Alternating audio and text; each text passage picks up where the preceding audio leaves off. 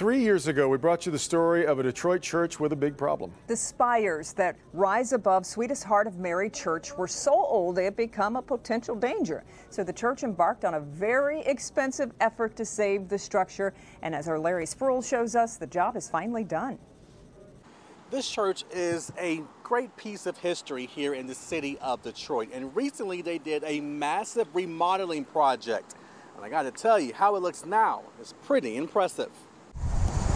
These two church spires on top of the Sweetest Heart of Mary are finally restored after 3 years. We started in August of 17, and I'm happy to say we completed the project roughly 2 weeks ago. Larry Wilk tells me it's been a long time coming, but he volunteered to head up this project after his 92-year-old mother demanded him to. She contacted me 3 years ago, August of 2017, with some very sad news that the spires were going to be torn down.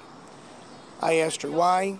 She said that the city of Detroit had given an ultimatum to the parish to either repair the spires to a degree where they're safe or to do a tear down. So Wilk instantly decided to head up the project, but he says it was important to keep the same look and design of the original church built in 1992.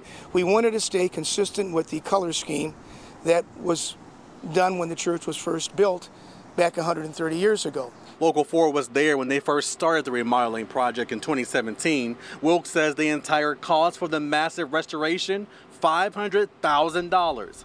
Members of the church, like Al Sebastian, says looking up into the sky and seeing the two church spires can catch anyone's attention. It's important for the city of Detroit, for historic preservation, for our Catholic faith, and it is something that is really a sight to behold. Reporting in Detroit, Larry Spruill, Local 4.